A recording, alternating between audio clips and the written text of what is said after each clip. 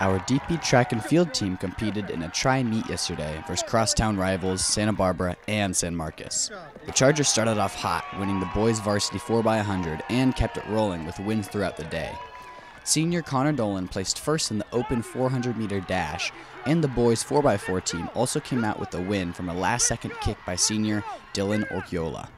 Other notable performances included Elizabeth Yancey's first place in long jump with a PR jump of 16 feet and 8 inches, Ellie Gleason with the first place finish in mile and 800 meter, as well as Chris Pagliaro with third place finishes in both long and triple jump. Great job, Chargers. With DP News, I'm Lucas Kinder reporting.